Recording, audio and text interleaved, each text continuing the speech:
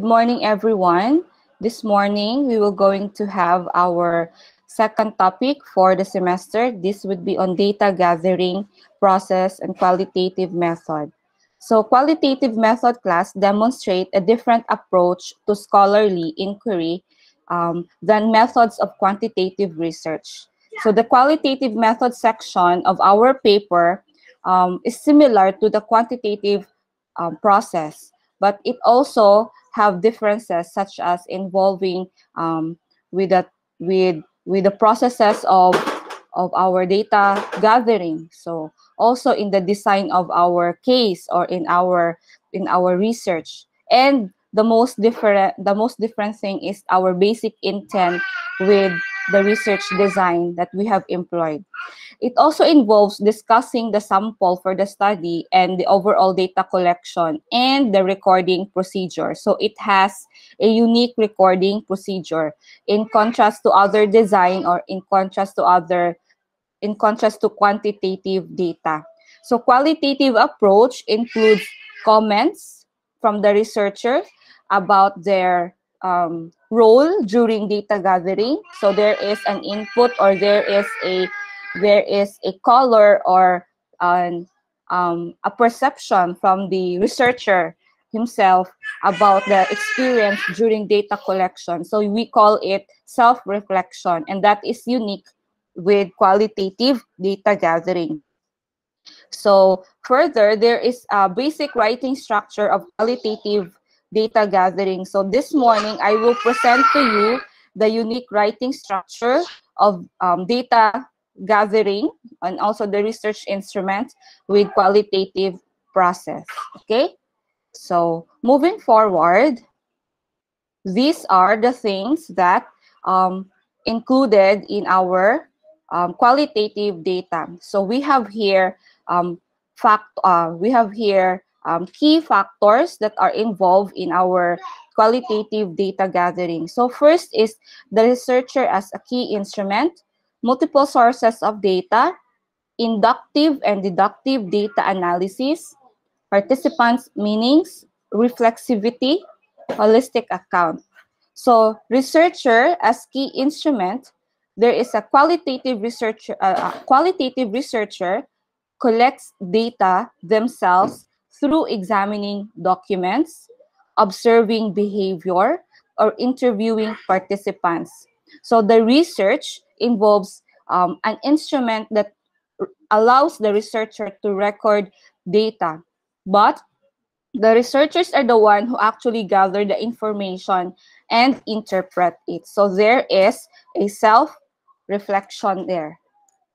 Now, the researchers are the one who interpret it, so there should be a structured process on how to how to deal with the data. They do not tend to use or rely on questionnaires or instruments, but we have to process it according to their learnings from the literature review. There are also multiple sources of data. Qualitative researchers typically gather multiple forms of data, so such as interviews, observations, documents, and audiovisual information, rather than rely on single data source. So I will discuss it later this morning. So these are open-ended forms of data in which our respondents share their ideas freely to us. So those who will do qualitative data gathering, do not be open-minded when your participants share their ideas. Do not constrain them by predetermined scales. So do not ask them or do not direct them on your pre-constrained questions. So you have to be open-minded and allow your respondents to share their experiences. You as the researcher will review all of the data and make sense of it. Whatever you have collected, you have to make sense of it. And later on, during the interpretation of data, you organize it into codes and themes that cut across all of the data sources. So with the coding and theming, we will discuss it on the next following week. Inductive and deductive data analysis, on the other hand, so the qualitative researchers, those group who will handle qualitative data gathering, typically work inductively, building patterns, categories, and themes. So you start from small things, and then you build patterns, and then you create categories and themes from the raw data that you have gathered. In other words, it is increased from the abstract, from the raw data, you will increase it into abstract units, into big chunks of information.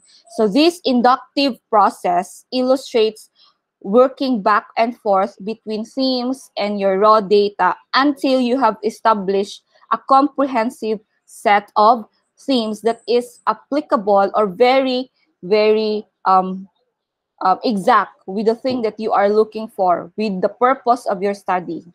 And then also, you are asked to do things deductively. So deductively is you as the researcher will look back at your data from the themes to determine if you need more evidence that can support each theme. So whatever theme you have created from inductive process, you will check that theme and you will do deductive reasoning. You will look for evidences that can support the theme that you have created. So evidences can be searched online, such as principles or laws. Then this inductive and deductive reasoning or process will be put together and will be a very important process in the analysis of your raw data. And then we have here participants' meanings. So the entire qualitative research process, your research process, if you are doing qualitative, it will keep you focused on learning the meaning that the participants hold about the problem or issue.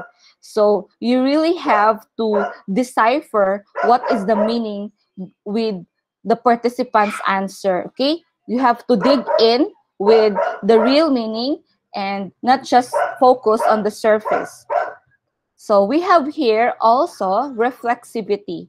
In qualitative research class, inquirers reflect about their role in the study and their personal background, culture, and experiences. So aside from your participants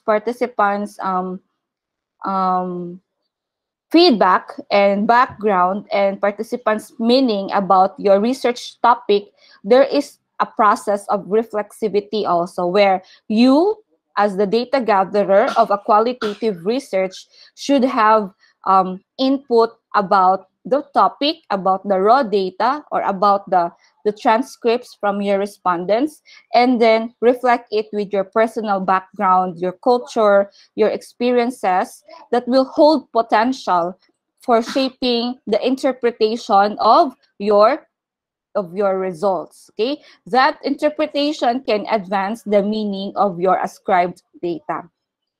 So this aspect of reflexivity is more than merely advancing biases and values in the study, but it will help, or it will strengthen the background of the researcher, and it will shape the results of the study and also the direction of your study.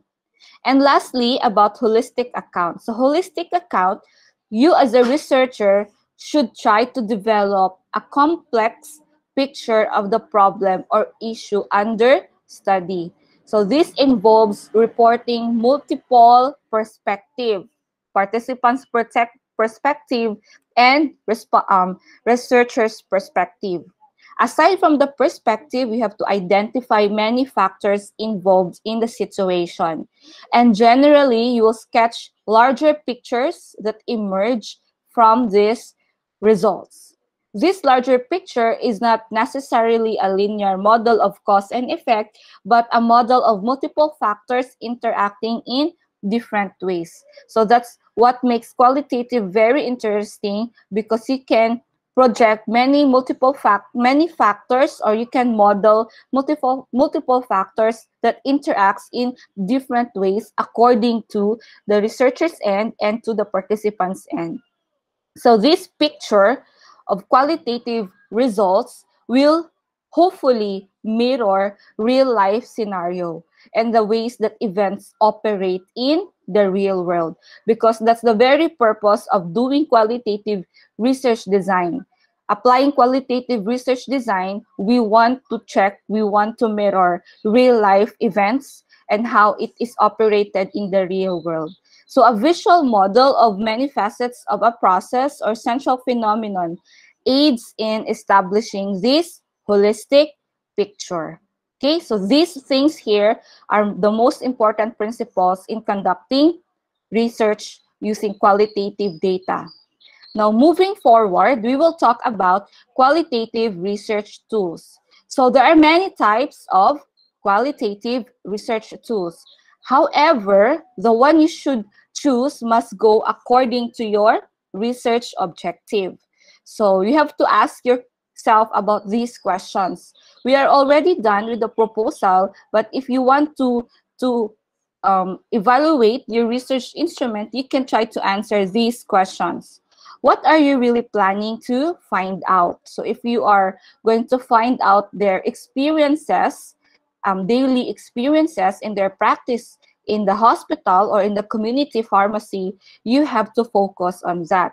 How are you going to observe the target population?